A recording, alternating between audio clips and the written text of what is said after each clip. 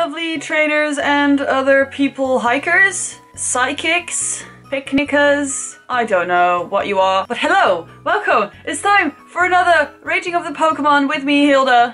It's me, Hilde. Last week we ended with Crobat. Today we're going to continue with Chinchou, the electric water Pokemon. Now, first of all, as I said, Chinchou is an electric water Pokemon, which I think is a really fucking great typing combination. Electric and water, I love it, it's the best. Chinchou are underwater Pokemon and they communicate with each other through electrical pulses that come from the teardrop little antennae things on their head. They're pretty much fish, but for some reason in the anime they can walk on land even though they don't have a footprint in the Pokédex. I don't know if they even have feet. I don't know how they walk on land, but it's a pretty interesting thing about Chinchou. I don't know if it's Chinchou or Chinchou, but I'm gonna go with Chinchou because it sounds cuter. I don't know.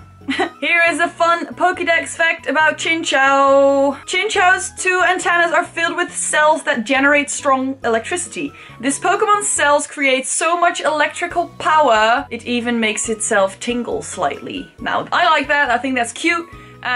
It's tingly. Oh, I don't know what that sound was, but yeah, tingly Pokemon. I'm a fan of tingly Pokemon. I actually never owned a Chinchou.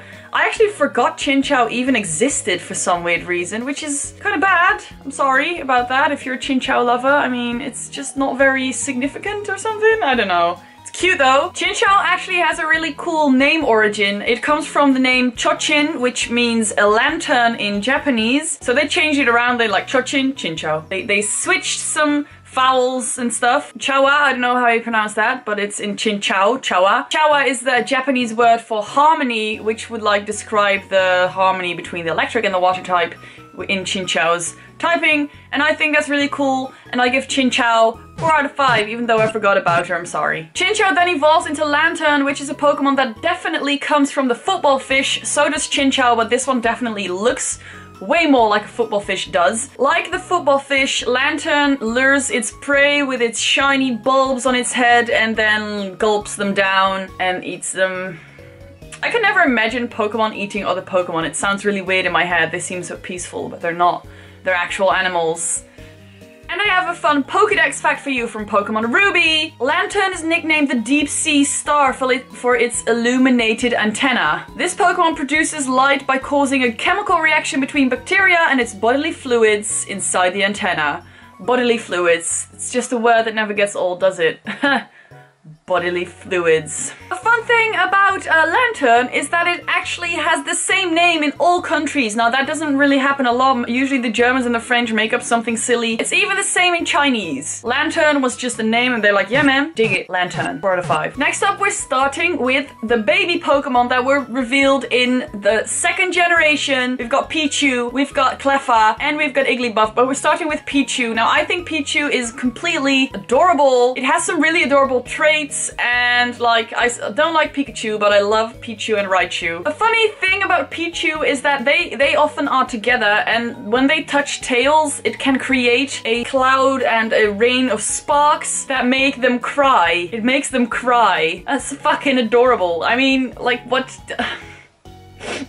Pichu. Also, when a Pichu is startled or shocked or surprised, it can let go a really big shock, but it cannot do that without actually shocking itself, and it is just like an adorable, clueless, clumsy-ass baby Pokemon, and I love it. I think it's great. Oh, I just hurt my jaw. Here's a little fun Pokédex entry from Pokemon Silver. Despite its small size, it can zap even adult humans. However, if it does so, it also surprises itself. Cute! A fun thing about Pichu is that it used to be Yunichi Masuda. Did I say that right? Yunichi Masuda. I knew that, but I can't pronounce it. Yunichi Masuda. Yep, okay. It used to be Yunichi Masuda. Anyway, that guy, his favorite Pokemon, and now it's Victini, which is dumb because Pichu is way cuter than Victini. But, you know, just a little fun fact. Masuda is the game director of Pokemon. So, the name Pichu comes from the words Pika Pika, which means... sparkle. It's onomatopoeia. I don't know what that means. Onomatopoeia for sparkle. And Choo Choo, which is the sound of squeaking. Sparkly squeaks. 5 out of 5. Next up is one of my favorite baby Pokemon, Cleffa. Now, Cleffa is the first baby evolution of Clefairy. Now, I am a big fan of the Clefairy line. I just think it's great. But Cleffa is just the most adorable, tiny little precious star baby. Cleffa get attracted to meteor showers, and this kind of means that if you see a Cleffa, the chance of a meteor shower is actually increased, which is awesome. So if you ever see a Cleffa, just keep looking at the sky for meteor showers. Also, Cleffa likes to dance. Cute as fuck. Pokemon Diamond says its silhouette is like a star. It is believed to arrive riding on shooting stars. Guys, Cleffa is Kirby. What? Cleffa gets a 5 out of 5. No doubt about it.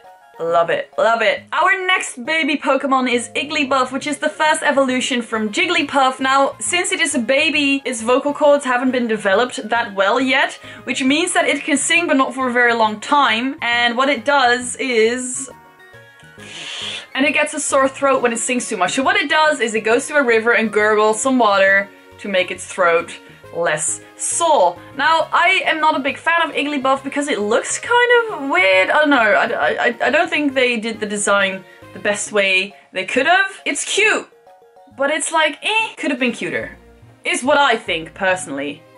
Maybe you love it. I don't know. Okay, so a fun Pokédex fact about Igglybuff is, from Pokemon Gold, it has a very soft body. If it starts to roll, it will bounce all over and be impossible to stop. It's fucking cute. Now in English, Igglybuff obviously comes from Jigglypuff and Wigglytuff. They kind of wanted to sound the same. But in German, it's called, let me get this right, Fluffeluf, which comes from fluff. I mean, yeah.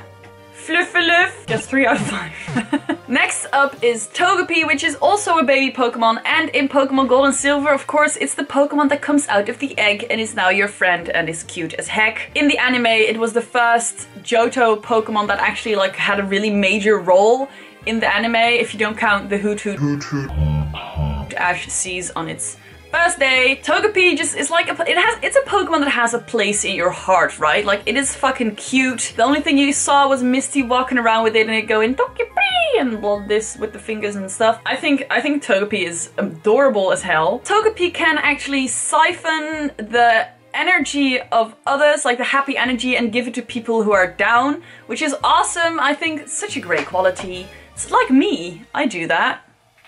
Here's a fun Pokédex fact from Pokemon Silver. A proverb claims that happiness will come to anyone who can make a sleeping Togepi stand up. I'm assuming that when a Togepi sleeps, like it becomes the little eggy thing, and then it's hard to like make it stand up. I'm sure I could do it because I'm great with eggs. There really isn't much more I have to say about Togepi apart from a fart. Apart from that, Togepi is seen as like a Pokemon that brings joy into the world, and that's what I really like about it. Togepi for me is a 5 out of 5. I mean, what else? What else? Togepi evolves into Togetic, and for some reason not a lot of people know that, because, I don't know, maybe they don't like to evolve their Togepi, or they don't train their baby Togepi. I do. I love Togetic. I think it's fucking cute. Togetic is a Pokemon that spreads happiness just like Togepi does, but what it does is it goes around the world looking for kind-hearted people to spread its joy dust all over the peoples and make them happy again. I think that's great, personally. I mean, come on, it's cute as hell. Pokemon Gold says, they say that it will appear before kind-hearted, caring people and shower them with happiness. They deserve it. Good job, Togetic. 4 out of 5. Next up is 177, Natu. Now, I really like Natu. I don't know why, it has this certain appeal to me. It's kind of like a Native American thing. I mean, I think I read that too. Right, South American. I mean, whatever. It has this spiritual vibe about it, which I think is really interesting and cool. Natu is cute as hell. It is a prophetic Pokemon, so it can kind of like see what's going to happen in the future, but that also makes it very easily spooked. A thing I like about Natu is that it stares at something until it moves. Here's a Pokédex entry from Pokemon Pearl. It picks fruit from cactus plants, deftly avoiding buds and spines. It seems to skip about to move. That's cute. I only chose that one because it has the word cactus in it and I'm wearing a cactus shirt. It's not actually really interesting. Natu's name comes from the word nature, which has been revealed by a guy who is the naming guy for Pokemon, so that's it. It comes from nature. It's true. Nothing else you can say about it. Also, all the names are the same in all languages, and Natu gets 5 out of 5 from me. Psychic flying, yeah, I love it. The last one of today is Xatu, which is, again, it's the evolved version of Natu, of course, but it's, again, one of those South American Pokemon. It kind of reminds me of a totem pole, I guess. Xatu is a Pokemon that stands still all day, like a totem pole, and it can see into the future with its right eye and into the past with its left eye. This is kind of cool, but the reason it doesn't move, apparently, is because it is scared of the visions coming true, and that really makes me kind of sad, because if the visions are bad, I mean, if they're good visions, he would probably move, but they're apparently bad visions, so I hope the world is not doomed. Xatu is called Xatu for 2 reasons. One is that the Pokemon Company has a desire to have a Pokemon start with each letter of the alphabet throughout the entire Pokemon thingy, so they had to have an X. Makes sense. Another thing is that it may come from a Zot, which is some type of South American totem pole. I told you, totem pole! I didn't actually read it until 2 seconds ago, because I'm great at preparing. I think Xatu is an awesome Pokemon, and again, flying psychic is a type I love. Xatu gets 5 out of 5. Underrated Pokemon, Xatu. Underrated. Love that guy. That was it for today. I hope you enjoyed my ramblings about Pokemon today. I will see you again next week. Please check out my previous video up here somewhere, and I wish you a good week. Oh right, next week we're starting with one of my favorite electrical Pokemon, Mareep. It's a cutie.